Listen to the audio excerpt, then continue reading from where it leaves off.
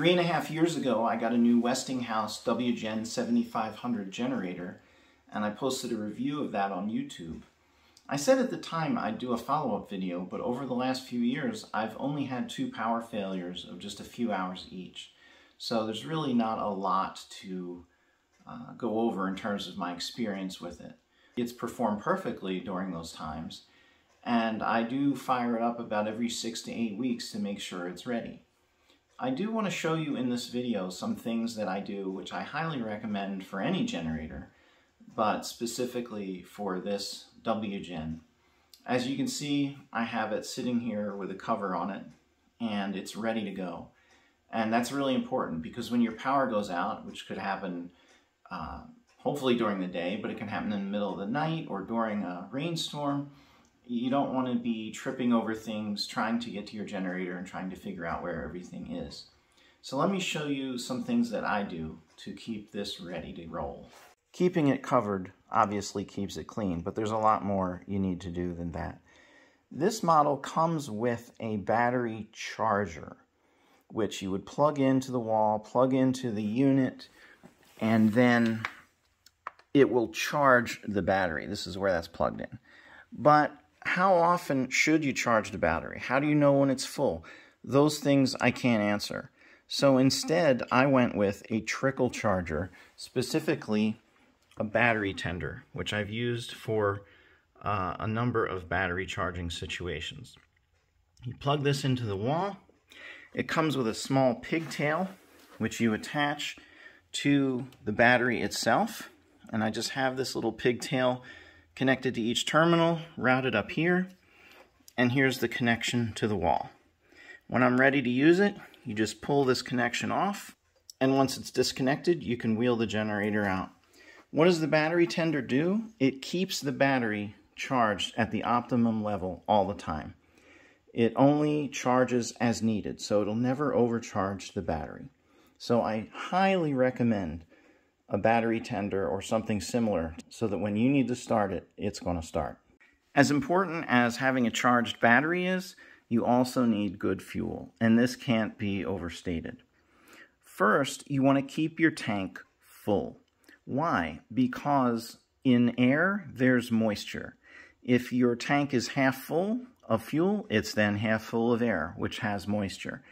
That's not good for the engine, for the carburetor, for corrosion purposes. So keep your tank full. You should use fresh gas. And you should treat your gas with a fuel treatment so that it stays fresh. I have always used Stable. There's other brands out there, but I found that when I treat gas with Stable, I can have it sitting around in a tank for about a year, and it will reliably start the engine. Small carburetors, like on this generator, also on lawnmowers, chainsaws, snowblowers, they're not like a car. They just don't do well with older fuel, and they will not start. I'm fortunate to have a gas station nearby that has ethanol-free fuel, which is even better. So if you're able to get ethanol-free fuel, do it. But even if you can't, just regular fuel with ethanol. Treat it with Stable, fill the tank. There's one other thing I wanted to mention about fuel, and that is you need to have some on hand. Aside from having the generator full, I try to keep at least 2 5-gallon cans filled, ready, treated with Stable, ready to go. Because when we have had long power failures in the past, there's a line at the gas station you wouldn't believe. So it really helps to be prepared. One of the downsides of that is when you have all this fuel, 15 gallons or so, and I mentioned, it lasts for about a year. Well, then what do you do with it? Well, you put it in your car. Just dump it into your car, it'll run fine, and then fill these up with fresh fuel once a year. As you can see, I went with the No Spill brand of gas can. These things are about $35.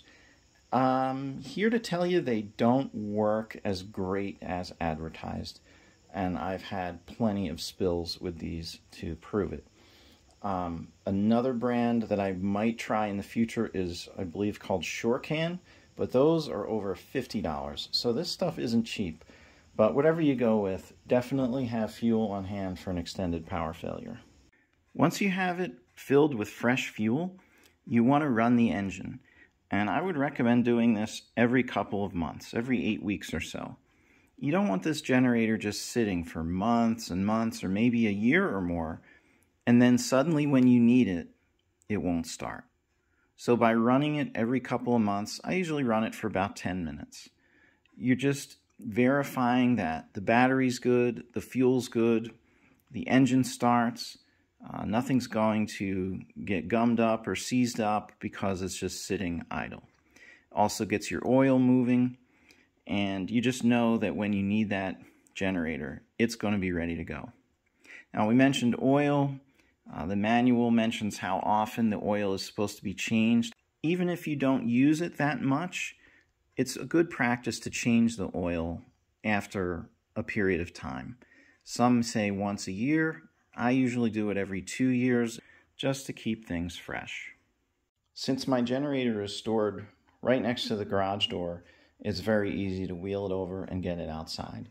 In a power failure, the garage door is going to have to be opened manually, but today we'll just pop it open. This is where I keep my generator when it's running, and I just want to show you how I attach it to the panel. The transfer switch was put in 20 years ago. I don't think you're technically allowed to put them indoors anymore like I have mine in a garage, but you should obviously never run your generator indoors. So I have a 25-foot long cable. It goes from the transfer switch right out the garage, and I close the garage door. And that's always how I've used the generator here. Now, as far as starting it, you probably know this already, but I'm just going to flip on the switch. The light lights up, and now you can use the remote to get it started. And with the remote, you're just going to hold the button for a second or two, and it'll kick right on.